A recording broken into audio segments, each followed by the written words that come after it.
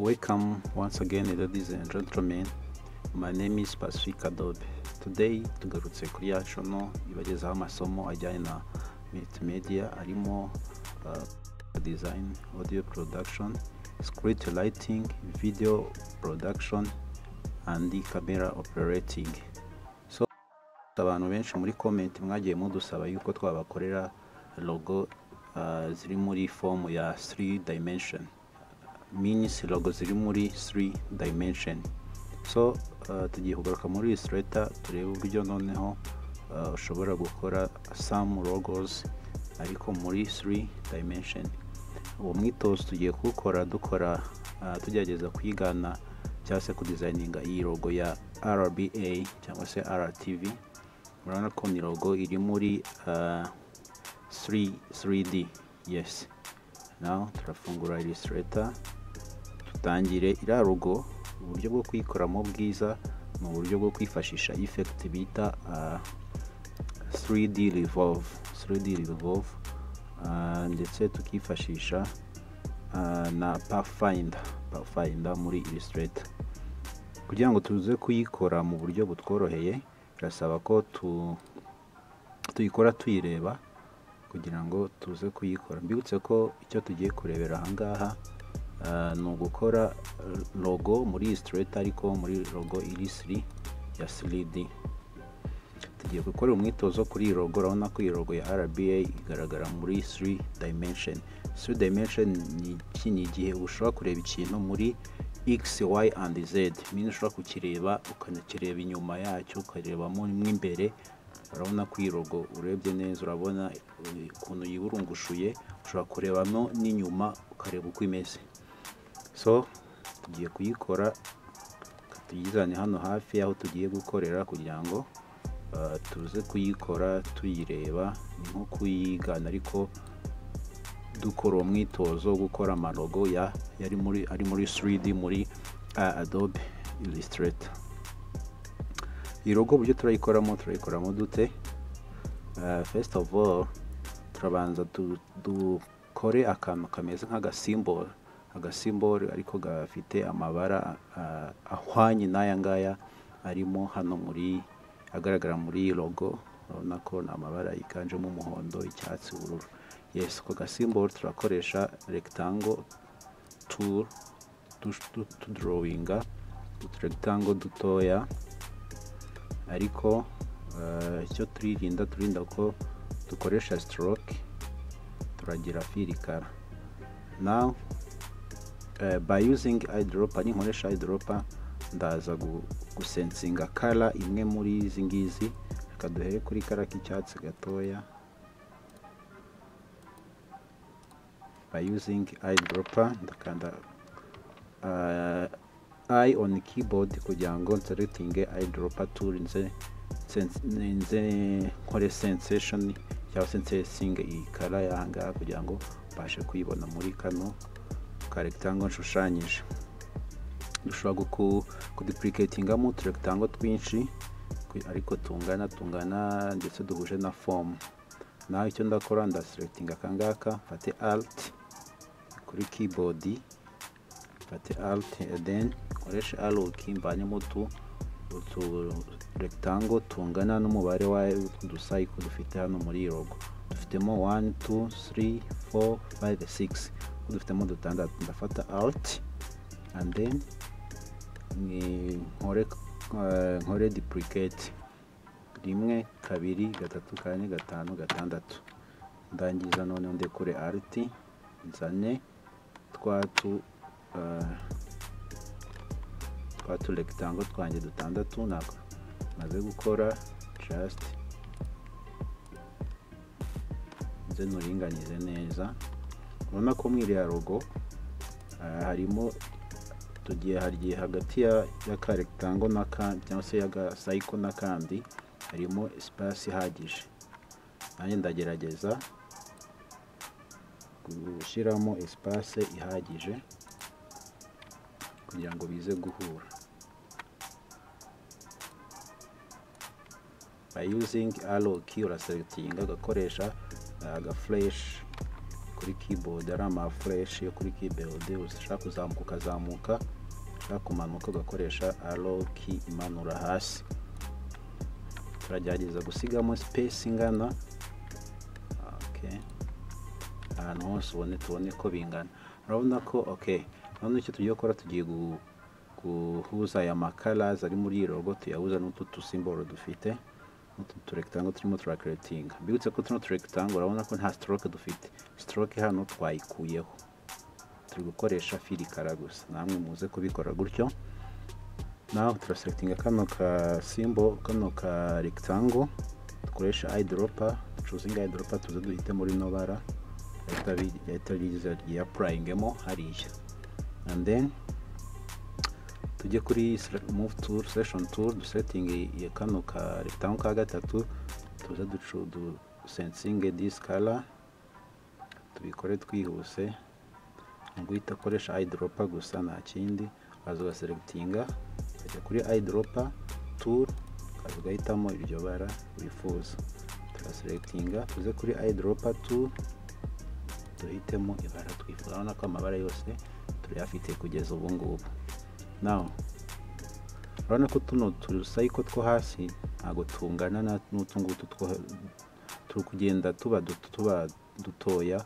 Kano ni gato ujyanyije n'aka ngaka, kano ni kanini ujyanyije n'aka ngaka kakabanziriza. That's why na tuno du rectangle ntago turakora, turagerageza uburyo tutaza kureshya kugira ngo bize kumatchinga neza. Nazuminze, kuzuminga muri Illustrator twaribonye by shortcut, ukoresha control plus ikimenyetso cyo guteranya kuri keyboard, cyangwa se washaka kuzuminga out control minus.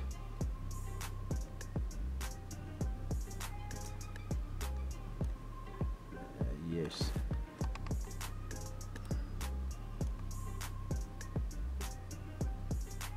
turagerageza kuringaniza utu.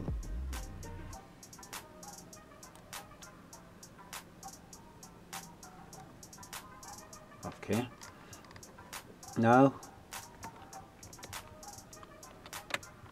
icyo turakora nuko turafata tuno tuntu twacu tuduselecting twose tujye kuba tutubitse, turatubika muri symbol. Symbol ndayikora he, ndajya kuri palette bita window, ndajya kuri window, nzane hano hasi nshake symbols, noneho kano ka symbol kacu tube tukabitsemo ahangaha, ugatereka hano muri symbol,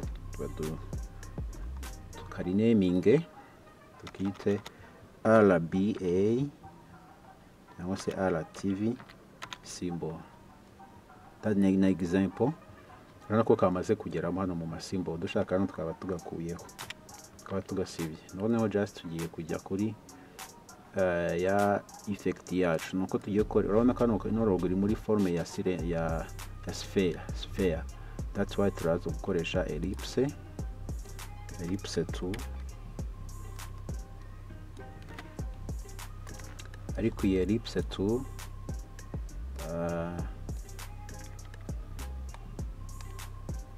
turaza kwifashisha kimwe cya kabiri cya ellipse.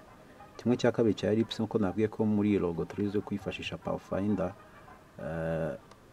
ndaza gukoresha pathfinder cyangwa se ushobora no gukoresha sizo dufasha sizo tool dufasha gukata mukasi usanzwe. Ni selecting sizo, nkaza ngaselecting this one, nkaza ngakata nahangaha, ajya kuri selection tool, no control kuza igice kimwe nkagisiba ngasigara na kimwe. So turaza kwifashisha rero igice kimwe cya ellipse twashushanyije cyangwa se cy'cycle twashushanyije kugira ngo tuze kubona form just exactly logo. Turaselectinga tujye kuri effect 3D revolve, effect 3D revolve, tukashyira hano ku ruhande, dukore preview kugira ngo ibyo turi gukora tubirebe. Urabona ko effect yagiyeho, cya kimwe cya kabiri twaba dufite gise kiba sphere. Naho icyo tugiye gukora ikintu bita map art ni nka mockup. Somehow mockup ni ukuntu ufata ikintu ukakibamba kuri shape cyangwa se kuri object wa drawings. Now ndakora preview njye kuri map art. Iyo ngiye kuri map art bampa kano ka box, map art box. Now icyo ndakora, urabona ko muri ya logo yacu turi kureberaho, ya logo turimo turareberaho mo hano harimo empty. So niba kuba harimo empty rero icyo tugiye gukora nuko hano turakora invisible geometry kugira ngo dusigarane sphere iri empty.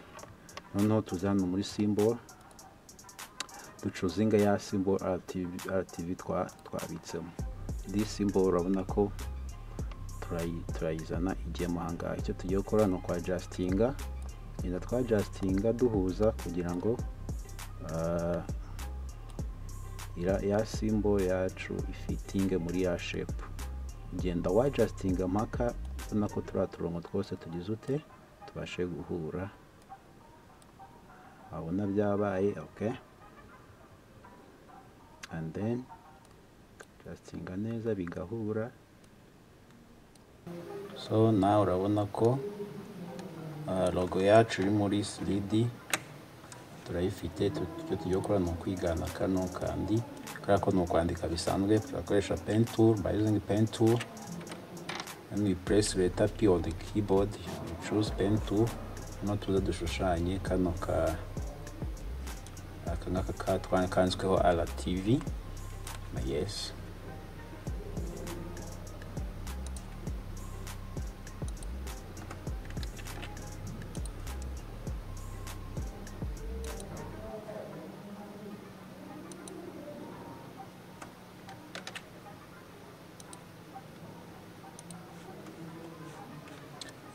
tukora duselectinge, dukore arrange, tukajyana inyuma ya logo, arrange send to back ya kamera nkaho kinje muri logo.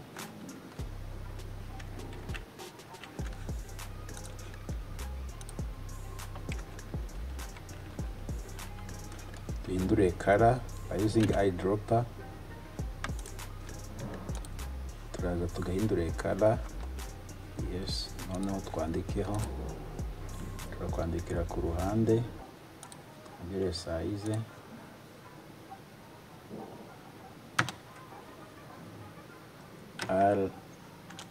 RTV. Yes, selecting, do changing a color to white. Noneho tuze tujye kuri selection tool, tugaterwe tutereke hano, dushobora kugabanya size.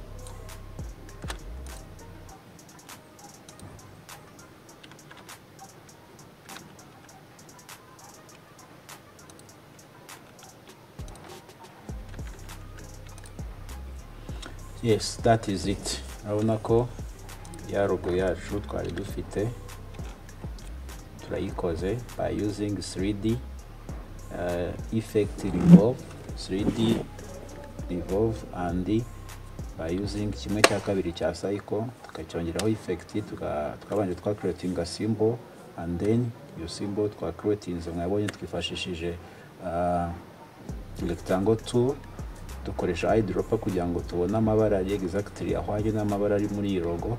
And then icyo twakoze map art 3D effect Revolve, kajya kuri map art kaza kujya gushaka ya symbol wakoze ukayizana ukayapplyingaho, ukagenda uscalinga logo yawe ukayibona iri muri 3D.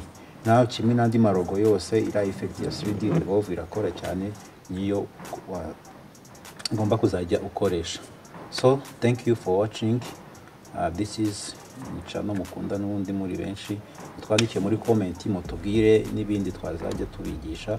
Uyu muntu wari waradusabye ko twamukorera logo ya 3D, neka ko abibonye, and then mwicyo kora subscribe kandi munaduhe comment. Ibitekerezo byanyu ni ingenzi kuri twebwe. Ciao ciao, naho utaha.